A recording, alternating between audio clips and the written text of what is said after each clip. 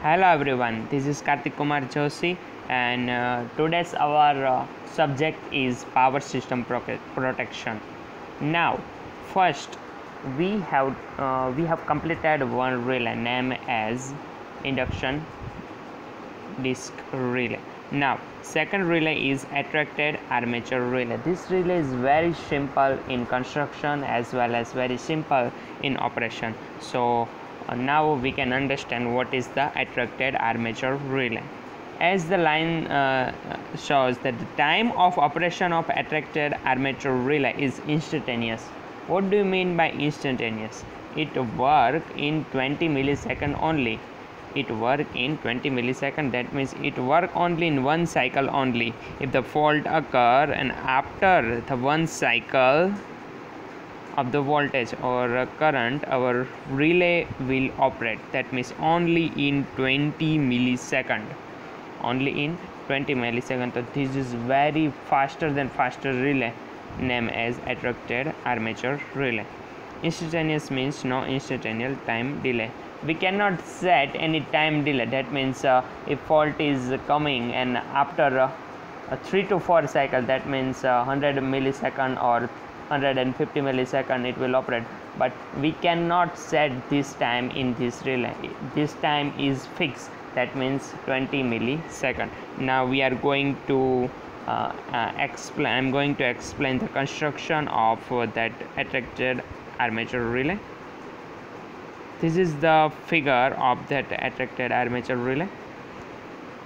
Now we are going to explain that how it is work.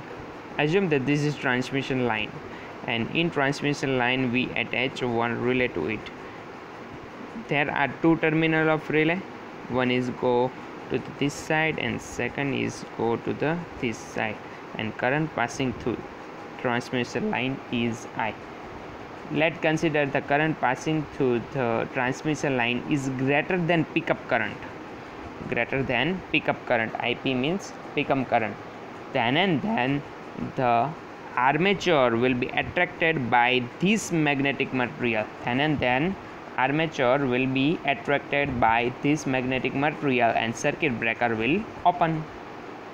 So now we are going to understand what is pickup current. What is pickup current? The current at above our relay is work is known as pickup current. As we put our relay in transmission line, first we have to set the pickup current. That means at how much current above our relay will work. That means if we want to work our relay above 500 ampere or above 600 ampere, so we have to set this pickup current into that relay. That means we can consider that this is the transmission line, this is a relay, and the pickup current is 1600 divided by 1, means the primary current passing through the CT is 600 ampere and in secondary side 1 ampere. That means if the current is above 600 ampere, this magnet will attract our armature and circuit breaker will be tripped and fault will be clear.